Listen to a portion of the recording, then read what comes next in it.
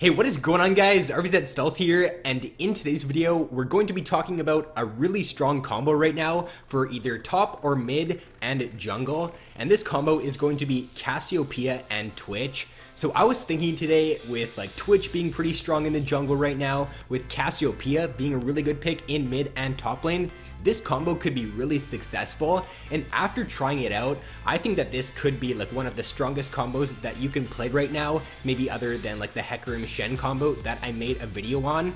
So the reason why this combo is so strong is because you're basically guaranteed to get first blood every single game as long as you do play it correctly.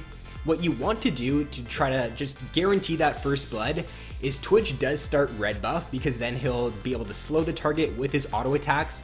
After he does finish the red buff, he ganks for the Cassiopeia, and because Twitch's auto attacks, they do poison, or they inflict poison to the target that he's auto attacking, it means that Cassiopeia's E is going to deal a load of damage, and you're going to be able to spam that out on the target for like maximum damage at level 1, and you don't even need to be level 2 as Cassiopeia, which is why this combo is like so good. So Twitch takes red buff, he comes either top lane or mid lane, Cassiopeia takes exhaust. This is pretty key because I think that it'll just allow you to secure the kill like a lot better and a lot easier if the cast does go exhaust, because they're going to be slowed. If they're pushed to around halfway, then you're basically guaranteed to pick up that kill. So Twitch comes in, he auto attacks, Cassiopeia throws down the exhaust, and as long as they aren't like right up close to their tower, then you should be able to get this kill like every single time, and most players do not expect it.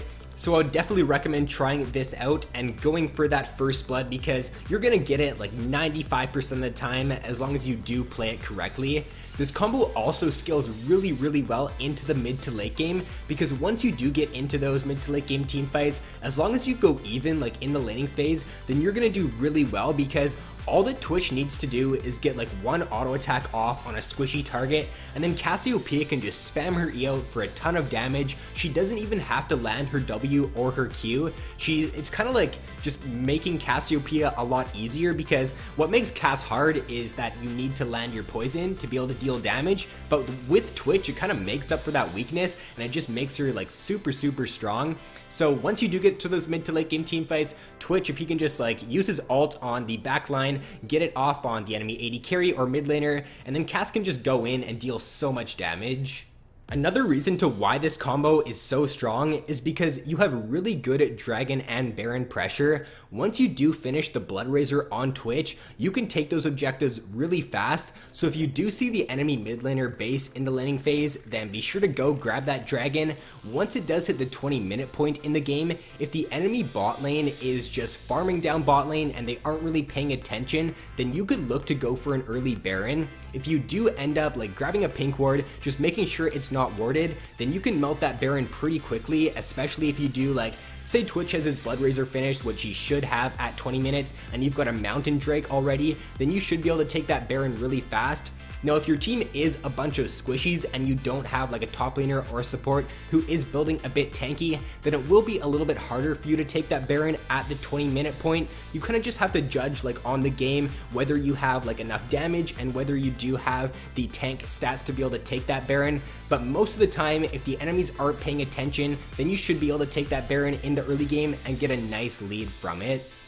And the only real con to this combo is that they are both very squishy champions and they do not have gap closers. So once you do get to the mid to late game, your positioning is going to be very crucial. If you can't position well, then Twitch is pretty much dead meat if they have like a Malphite on their team, or if they do have some hard engage. And Cassiopeia also, she can do a pretty good job at like peeling off champions that want to dive in with her ultimate, but if she does end up messing up her ultimate, or if she uses it in the wrong situation, then she can also be a pretty easy target. So just make sure that you don't play this combo unless you like practice it a little bit, you know how to play the champions, because once you do know how to play both these champions, and once you get this combo down, I think it could be one of the strongest combos right now. So that is going to be all for this video, guys. If you do decide to try out this combo, then be sure to let me know how it does end up going. I think it's a really great combo right now if you can play both of these champions correctly. So thanks for watching, guys. Have an awesome day, and I will see you in my next video.